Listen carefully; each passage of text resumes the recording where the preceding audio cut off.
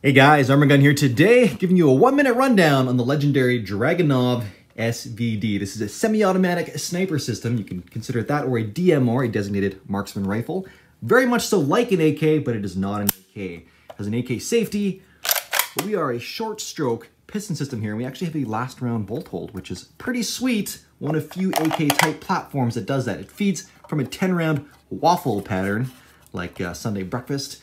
Magazine, this is your bolt release. You just give it a little yank. That's gonna let her go back into battery there. And then the trigger pull is pretty decent. Good stuff. This thing is chambered in 7.62 by 54 rimmed. Pretty big honking cartridge. Been around since before the Mosin.